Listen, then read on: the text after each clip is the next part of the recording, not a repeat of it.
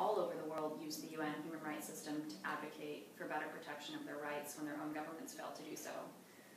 There are a whole range of ways activists or ordinary people might come into contact with the UN human rights system, whether it's reporting on a country's implementation of international legal obligations, being interviewed by a fact-finding mission, submitting a complaint about ill treatment, or even lobbying other countries in the corridors and meeting rooms of the UN to push their own country to shape up.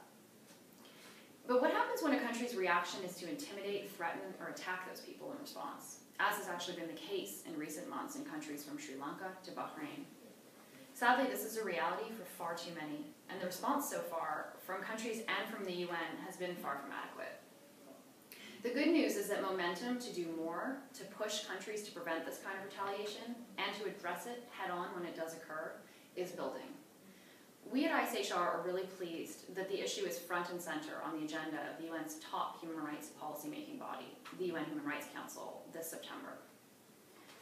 This ICHR report aims to contribute to those debates by addressing why states need badly to pass legislation protecting the right of everyone to use the UN to claim their rights safely and unhindered by threats of retaliation. Passing such laws is crucial to providing a solid legal basis in national law for the right to cooperate unhindered with the UN. It's also really crucial to underlining the importance and legitimacy of that work, and to signaling the kind of support from public authorities that in turn builds wider, crucial societal awareness and support.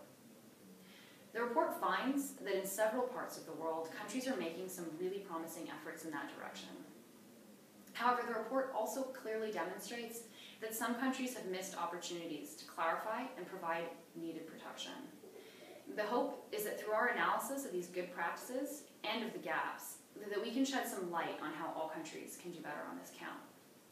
With that in mind, we're working hard now and will continue to do so at the Council in the coming weeks,